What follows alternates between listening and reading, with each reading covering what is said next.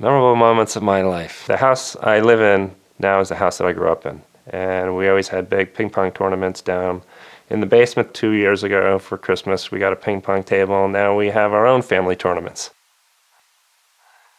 At the moment that my back disc herniated, I was thinking, I'm in a lot of pain and I can't move.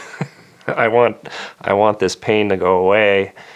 I had my surgery at Riverview on October 31st, 2008, and Bruce Rosenblum was my doctor. He did microsurgery on my back to pull out the disc material that was impinging on my nerve, and it was a very successful surgery, and I was very well taken care of by everybody involved, the nurses, the doctor.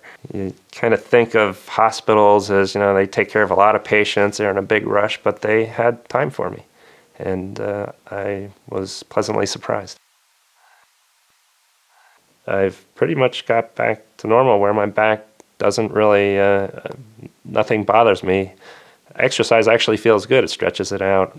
I've been a runner before I had back surgery, and I got back into running as soon as I could afterwards, about 8 months afterwards, and I'm running now, and I can run in competitions, and I did last June a 5-mile race in Red Bank, New Jersey, and I did it in 38 minutes. Before back surgery, I was doing it in 35 minutes, but I'll take 38 anytime.